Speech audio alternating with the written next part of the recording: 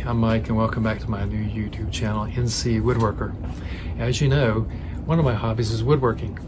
I have another hobby too, and it's collecting bottle openers. Not just ordinary bottle openers, I collect vintage bottle openers. As you can see, I have a few samples here of my wood I use to make these bottle openers.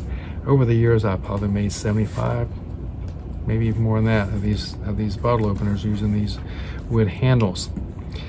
To give you an example here of what I've done here is here's a two-tone one with purple heart and looks like a mahogany, and here's just a regular mahogany. Here's a koa wood. There's a purple heart on both sides. I buy these bottle openers either at flea markets or on eBay. You can usually buy, sometimes you can buy them in bulk, get 10 or 15 of them with $4 or $5 a piece, or you can buy them individually for a little bit more than that. And sometimes when you buy them, there's a lot of corrosion on them. Back in the day, they didn't have the stainless steel, so there's a lot of rust on them. But stainless steel ones can even get corroded and they kind of looking bad. But that's okay. If I get one of those, I just use this, get a steel brush like this one right here, a spiral steel brush, and attach it to my drill, and you can just go over it like this for a little while, and just cleans them up really nice. These are really great for giving to friends and family. That's what I'm mainly making them for, is to give away, because see the expression on your friends or family's face when you hand them one of these things, because they're really cool and neat and unique, and everybody can use a bottle opener. And these are really good for just putting in your pocket and carrying around, or keep it in your drawer. Another way you can use these is if you don't want to carry around in your pocket, you can super glue a magnet on here and hang them on your refrigerator. Okay, let's show you where I'm at right now. I've already traced the outline of both the African teak and the koa wood to the handle. I like to place the handle compared to the bottle opener at 3/8 of an inch. I don't know if you can see that very well or not, but the distance between the end of the claw and the handle should be 3/8 of an inch. This will allow plenty of room for the bottle opener and the bottle to work together and be able to open. The actual bit size is 15/64, so that will fit through this hole properly. So it's just short of 1/4 of an inch. So I like to keep the piece clamped to the bottle opener while I make this hole, so I know it'll be exactly in place.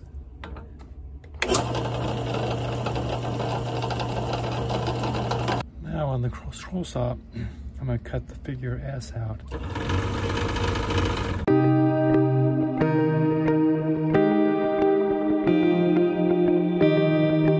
And now for the koa wood, I soaked the Purple Heart veneer in water and I turned the microwave on to about 1 minute. And this African teak is very palatable now, and I can just stick it in here like so. And with the aid of the screwdriver, I can put that right in here like this also, so I know the holes are lined up and wood is lined up. So I'm gonna clamp this together for an hour or two, I guess, and let that veneer wood dry, because I'm not really sure how that veneer will adhere to the wood glue being so wet. So I'll let it dry, and then I'll know that the wood glue will work very well on the gluing this together.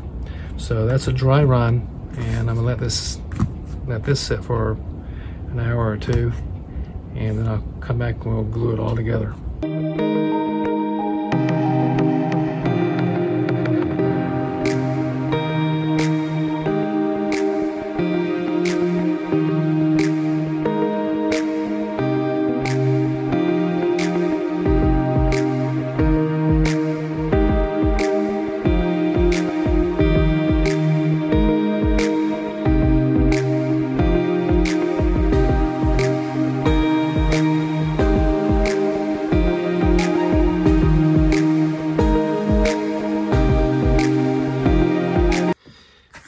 wood glue last night on this piece that has the inlay and let it harden overnight. So there's a nice bond here between the inlay and the koa wood. I'll let you notice here that has the curve here is just continuous within the handle on both sides. So I like to orient the inlay that way instead of the opposite way. The epoxy I use is a BSI slow cure. It's a 30-minute. It does take about 30 minutes to cure, but it takes a couple hours for it to be completely dry where it's not sticky anymore and you can sand the material. So I'll go ahead and add the epoxy to these. Let it sit for a few hours. Outlined here in white the pattern of the bottle opener. I'm over here at the scroll saw, and I'll cut it with a scroll saw. I'll just cut around the edges here on the outside, and that'll remove most of the epoxy waste that's on the sides here.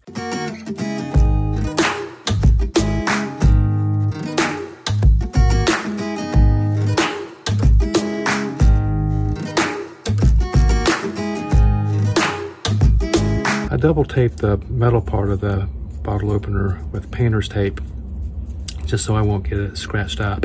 I got 120 grit sandpaper on the sander. That's gonna be fairly aggressive, but not too aggressive, just to be able to take off this excess wood around the bottle opener. I'll probably have to move it up a couple finer grits as we go.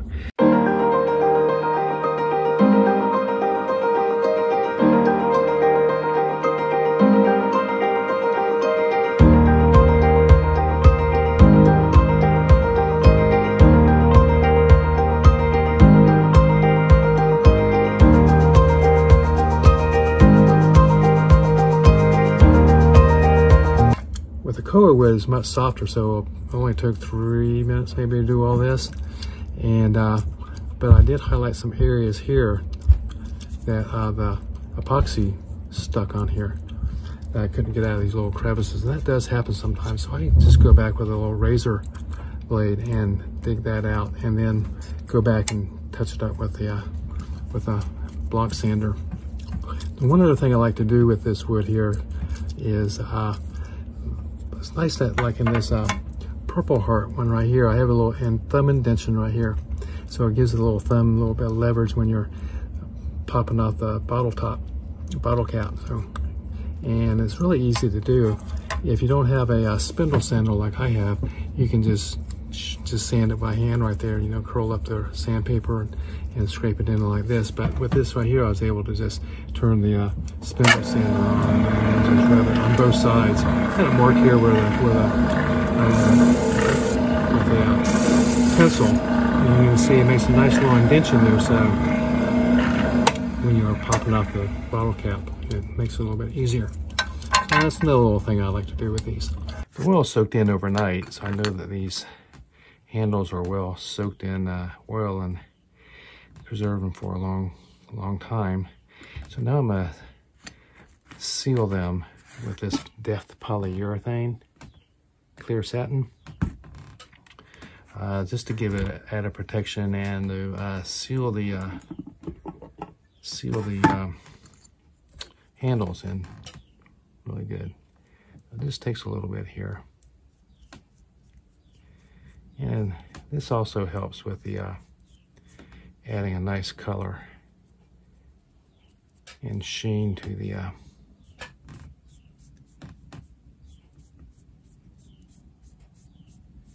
handle.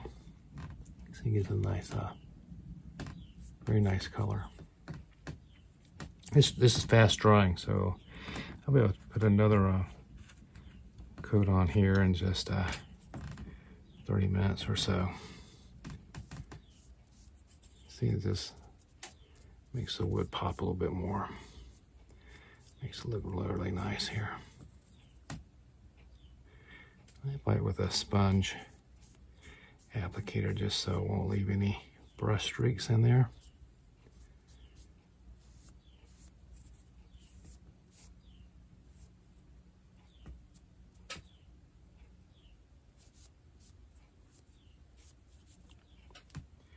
I'll let that sit and dry for a few minutes.